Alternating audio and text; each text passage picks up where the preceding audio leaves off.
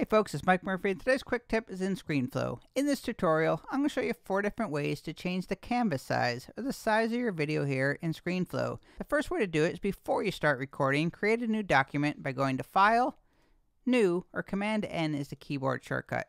Choose this one here, New Document. Choose a preset right here. I usually choose a 1080p, or you can manually enter in the numbers right here.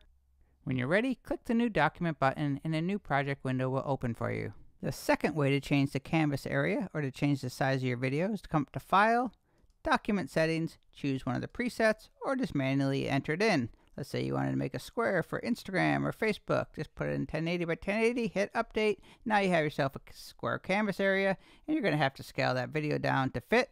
And the third way to change the canvas size is to use the Canvas Resize button, which is located right here. It looks like a little crop symbol there. You can see it says Resize the Canvas Area. Click on that. You're going to manually type in the numbers here, or you can choose a preset from the list here. Let's say that we want to do something for Instagram stories. So I'm going to do 1080 pixels as the width. I'm going to hit the tab key, do 1920 for the height. You see here you have a little color swatch here. That's pretty cool. You can change the background color of your video. Let's say I want to change it to my little navy there, and click OK. You're going to come over here and click the green check mark when you're done. And now I have myself a vertical video to make for Instagram stories. Again, you're going to have to scale in the video to change it, but you can see here now I have that navy blue background. And the fourth way to change the canvas size is hiding all the way in the bottom right corner. If you see that 60, that's actually the frame rate. You can see here it says the current frame rate and the timeline is operating at. If you click on that though, you're going to get the drop down menu. This is the same drop down that you get when you come up here to File, Document Settings.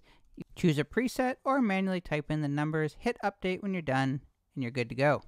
My name is Mike Murphy. That is how you change the canvas size in Screenflow. Cheers.